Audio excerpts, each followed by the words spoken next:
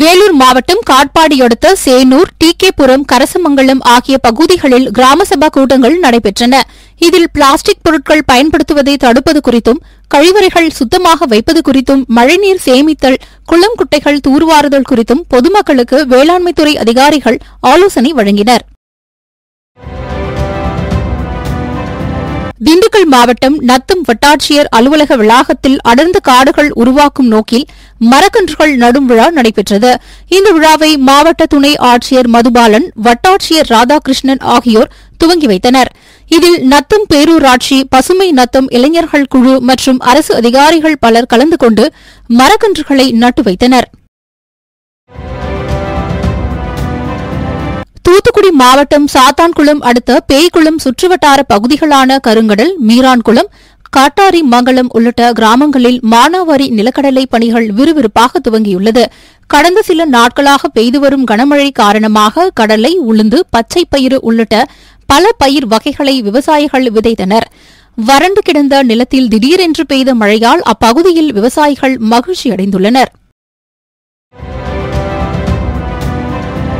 Railway இருப்பு பாதைகளில் பராமரிப்பு காரணமாக நாகை மாவட்டம் மயிலாடுதுறையில் இருந்து திருச்சி வழியே செல்லும் சில ரயில்களின் நேரம் மாற்றியமைக்கப்பட்டுள்ளதாக தெற்கு ரயில்வே செய்தி தொடர்பாளர் செய்தி வெளியிட்டுள்ளார். அதன்படி மயிலாடுதுறையில் இருந்து திருநெல்வேலி செல்லும் பாஞ்சர் ரயில் 5ஆம் தேதி வரை 12:25 புறப்படும் என்று தெரிவிக்கப்பட்டுள்ளது. தூத்துக்குடி மாநகராட்சி சார்பில் தூய்மை சேவை திட்டத்தினை மாவட்ட ஆட்சியர் சந்தீப் நந்தூரி துவங்கி வைத்தார். அப்போது செய்தியாளர்களிடம் பேசிய அவர், தூத்துக்குடியில் இதுவரை 14 டன் தடை செய்யப்பட்ட பிளாஸ்டிக் பொருட்கள் பறிமுதல் செய்யப்பட்டுள்ளதாகவும், மாவட்டம் முழுவதும் மொத்தம் 25 டன் பிளாஸ்டிக் பொருட்கள் பறிமுதல் செய்யப்பட்டுள்ளதுடன் 8 லட்சம் ரூபாய் அபராதமும் விதிக்கப்பட்டுள்ளதாகவும் தெரிவித்தார். தூத்துக்குடி மாவட்டத்தில் பார்த்தா மாநகராட்சி மட்டுமே கிட்டத்தட்ட 14 டன் பிளாஸ்டிக் பொருட்கள் எல்லாமே பறிமுதல் செய்யப்பட்டுள்ளது. அது மட்டும் இல்லாமல் மாநகராட்சி மட்டுமே 5.6 லட்சம் 5,60,000 ரூபாய் நம்ம ஃபைன் கூட போட்டோம். 2 பெரிய கோடவுன் எல்லாம் சீல் பண்ணிட்டோம். நம்ம தூத்துக்குடி மாவட்டத்தில் பார்த்தா கிட்டத்தட்ட 25 டன்ஸ் பிளாஸ்டிக் பொருட்கள் எல்லாமே பறிமுதல் செய்யப்பட்டுள்ளது. 8 லட்சம் வரை நம்ம ஃபைன் போட்டோம். பல்வேறு இடத்துல விழிப்புணர்வு நிகழ்ச்சிகள் ஏற்பாடு பண்ணிட்டோம்.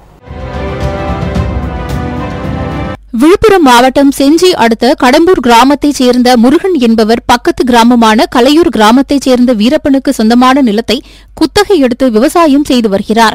இந்நிலையில் இரவு வயலுக்கு தண்ணீர் விடுவதற்காக முருகனும் அவருடைய மனைவி சாந்தியும் கலையூர் கிராமத்திற்கு சென்றனர். அப்போது பொன்னப்பன் என்பவருக்கு சொந்தமான நிலத்தில் காட்டு பன்றிக்காக வைக்கப்பட்ட மின்வேலியில் முருகனும் சாந்தியும் சிக்கிக் கொண்டனர். இதில் மின்சாரம் தாக்கியதில் முருகன் சம்பவ இடத்திலேயே உயிரிழந்தார்.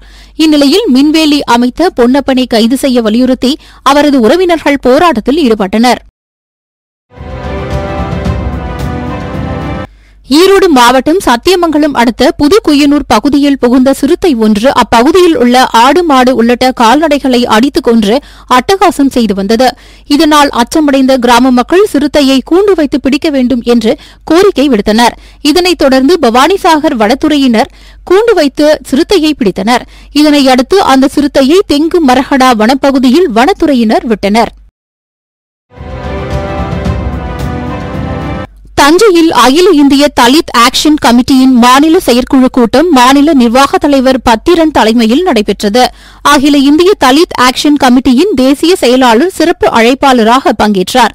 பின்னர் செய்தியாளர்களிடம் பேசிய அவர், மத்திய அரசு பட்ஜெட்டின் போது சிறப்பு விகிதாச்சார அடிப்படையில் தாழ்த்தப்பட்ட மக்களுக்கு நிதி ஒதுக்க வேண்டும், 25% ஒதுக்கும் நிதியை முறையாக தாழ்த்தப்பட்ட மக்களுக்கு வழங்காமல் பிற துறைகளுக்கு மாற்றி பயன்படுத்துவதை தடுக்க வேண்டும் உள்ளிட்ட பல்வேறு கோரிக்கைகளை வலியுறுத்தினார். இந்த அளவுக்கு என்ன ஒரு கேவலமான ஒரு விஷயம் என்னன்னு சொன்னா, மறைக்கப்பட்ட உண்மை என்னன்னு சொன்னா, தமிழ்நாட்டை பொறுத்த வரைக்கும் வெறும் 6% கூட இடஒதுக்கீடுபடி அவங்க முழுமைப்படுத்தலை. ஸ்பெஷல் எக்ஸாம் ஸ்டாஃப் செலெக்ஷன் போர்டாக இருந்தாலும் சரி, இல்லை தமிழ்நாட்டை பொறுத்த வரைக்கும் சர்வீஸ் கமிஷனாக இருந்தாலும் சரி, தனியாக ஸ்பெஷல் எக்ஸாம் வச்சு சிறப்பு தேர்வு எழுதி இதனை தேர்வு செய்து உடனடியாக அனைத்து பின்னடைவு காலி பணியிடங்களை மத்திய அரசில் உள்ள, மாநில அரசில் உள்ள பின்னடைவு காலி பணியிடங்களை நிறைவேற்றி தர வேண்டும் என்று இக்கூட்டம் கேட்டுக்கொள்கிறது. திருச்சி மாவட்டம் மணப்பாறை மற்றும் மருங்காபுரி வட்டாரங்களில் உள்ள கிராம பகுதிகளில் கிராம சபை கூட்டங்கள் நடைபெற்றது. இந்நிலையில் மணப்பாறையை அடுத்த ஊனையூரில் நடைபெற்ற கிராம சபை கூட்டத்தில் அரசு உயர்நிலைப்பள்ளி மாணவ மாணவிகள் கதர் தொப்பி அணிந்து கொண்டு கலந்து கொண்டனர். அப்போது கூட்டத்தில் கிராமத்தை மேம்படுத்துவதற்கு துணை நிற்பதாக மாணவ மாணவிகள் உறுதிமொழி எடுத்துக் கொண்டனர். முன்னதாக மாணவர்கள் குளக்கரை மற்றும் பொது இடங்களில் விதைப்பந்துகளை தூவினர்.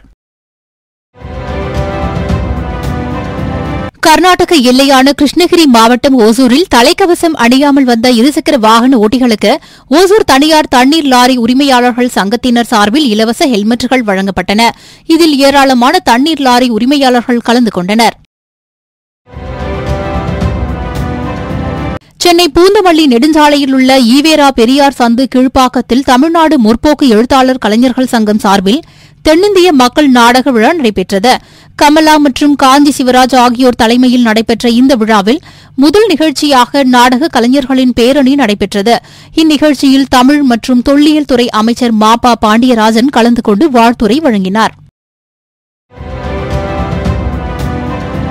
சென்னை ஆவடி அடுத்த அயப்பாக்கம் அன்னை தெரசா தெருவைச் சேர்ந்த மணிமாறன் என்பவரது மகன் கடந்த சில தினங்களாக காய்ச்சலால் அவதிப்பட்டு வந்துள்ளார்.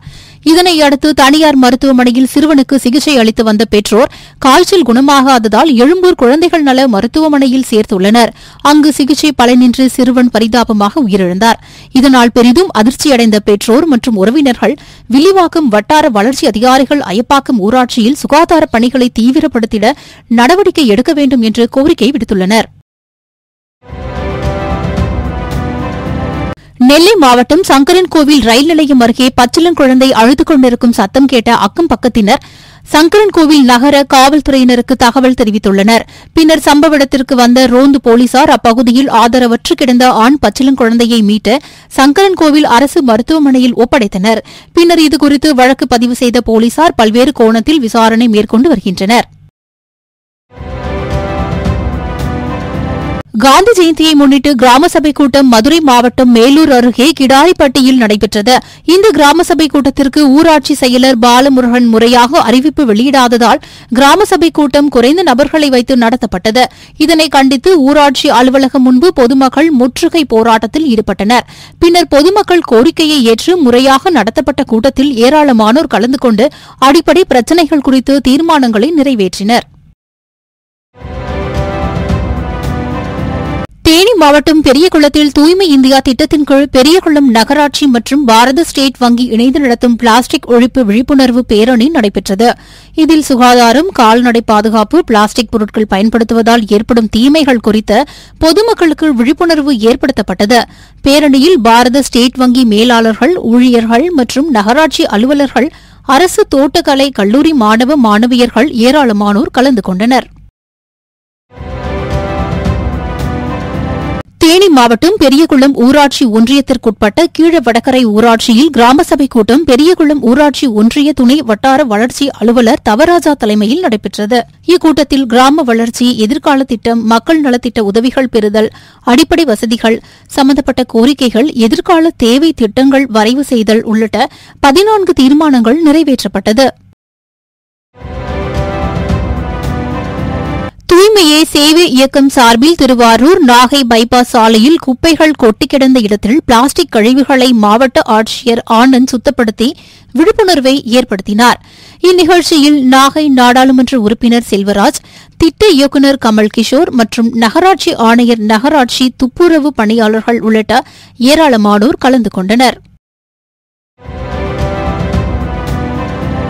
அரியலூர் நகரில் பல்வேறு வணிக வளாகங்களில் பிளாஸ்டிக் பொருட்கள் விற்பனை செய்யப்படுவதாக கிடைத்த ரகசிய தகவலை அடுத்து அரியலூர் நகராட்சி பணியாளர்கள் வணிக வளாகங்களில் ஆய்வுப் பணியில் ஈடுபட்டனர்.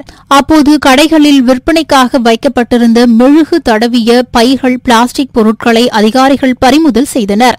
இதனையடுத்து தடை செய்யப்பட்ட பிளாஸ்டிக் பொருட்களை பயன்படுத்திய கடை உரிமையாளருக்கு 1 லட்சம் ரூபாய் அபராதம் விதித்து அதிகாரிகள் உத்தரவிட்டனர். திருவண்ணாமலை மாவட்டம் வந்தவாசி அடுத்த தென்னாங்கூர் ஊராட்சியில் பிரசித்தி பெற்ற பாண்டுரங்கன் திருத்தலத்தில் பிளாஸ்டிக் ஒழிப்பிற்காக துப்புரவு பணியினை பணியாளர்களுடன் சேர்ந்து மாவட்ட ஆட்சியர் கந்தசாமி மேற்கொண்டார். இதனைத் தொடர்ந்து தென்னாங்கூர் நூராட்சியில் நடைபெற்ற கிராம சபை கூட்டத்தில் கலந்து கொண்டு அங்கிருந்த கண்காட்சியை பார்வையிட்டார். பின்னர் செய்தியாளர்களை சந்தித்த அவர், பிளாஸ்டிக்கை ஒழிப்போம், நமது வீட்டையும் நமது கிராமத்தையும் நாட்டையும் தூய்மையாக வைத்துக் கொள்வோம் என்று கூறினார். புதுச்சேரி கரிகலாம்பாக்கம் பகுதியில் ரவுடிகள் ஜோசப் மற்றும் அவரது தம்பி இணைந்து போலீசாரை தாக்கிவிட்டு அங்கிருந்து தப்பியோடியுள்ளனர்.